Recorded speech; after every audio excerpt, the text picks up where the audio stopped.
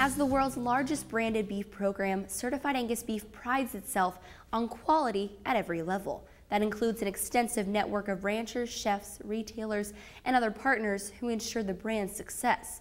During its recent annual conference in West Virginia, brand partners met to learn cutting-edge marketing and sales information and to celebrate another outstanding year. Nearly 600 certified Angus beef brand leaders recently gathered at the Greenbrier in White Sulphur Springs, West Virginia for the 2012 Certified Angus Beef Annual Conference. The event offered opportunities for partners to more effectively leverage the brand and insight on industry trends shaping their businesses. This is where the meat buyers and sellers all come together. This is where the market happens. This isn't one group fighting over another group about some issue. This is trying to figure out how do we make more of it and make more money together. And I like that. So this conference has been a real eye-opener for me and one I've thoroughly enjoyed. The greatest thing is that you see the end users who absolutely love the product that you are producing at home. And you see the passion behind our brand supporters, and they want more of it. So if I had a message to communicate to a producer, it's stay involved or get involved and get in a place where you can really stay connected in terms of the information and communication. Because if you're producing the cattle of a better kind and a better quality, you need to take advantage of that.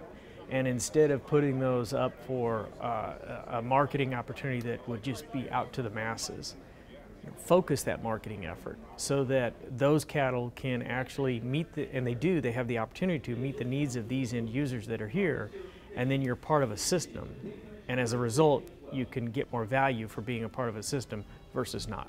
So if you're interested in producing value added or value cattle, now it's not choice cattle, it's upper 2/3 certified Angus beef quality cattle or prime quality cattle. And to me, that's our entire target, is we're going to produce those extra valued cattle. If we don't have those premiums to go pursue, we're all relegated to a commodity type business. And in a commodity type business, then it becomes who can do it the cheapest, you know. So we're interested in finding those cattle that can generate premiums and generate value from the rancher clear through retail.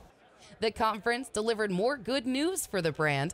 Certified Angus Beef set its 6th consecutive sales record in fiscal year 2012, with more than 810 million pounds of CAB products sold during the last 12 months.